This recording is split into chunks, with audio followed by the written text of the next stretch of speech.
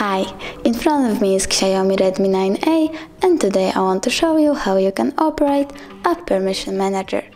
Open Settings, then scroll down and choose Apps. Go into Permissions and Permissions again. I will go with Location.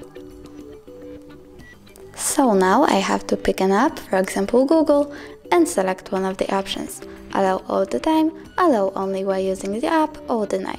I will go with allow all the time, so when I go back, Google will gain access to this device location. Thanks so much for watching. If you enjoyed this video, leave a like, comment, and don't forget to subscribe. Bye!